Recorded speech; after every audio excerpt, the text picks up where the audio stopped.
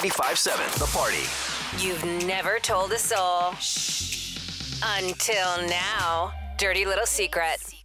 Hey, Dudes and Nita. I've only done this one time, and I can't believe I got away with it, but I rented someone else's Airbnb without them knowing and was able to collect cash for it. Wow. How is that even possible? What?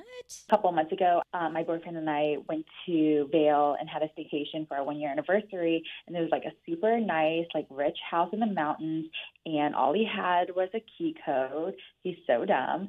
So we passed the info to someone else on Craigslist, and I posted the photos that I took when we were in the house.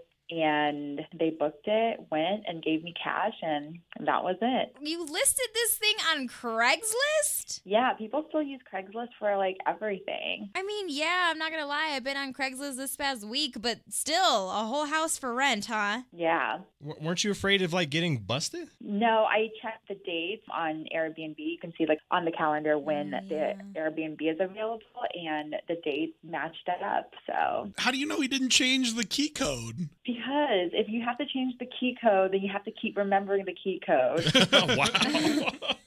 And this place had no camera, no ring? Yeah, what about those Ring doorbells? If you said this is like a rich cabin in the woods, I would think they'd upgrade. Nope, they didn't have any of that. Wow. So how much did you take home when it was all said and done? So for a weekend, I asked for a flat rate of $500, which is such a steal for everyone involved. Literally.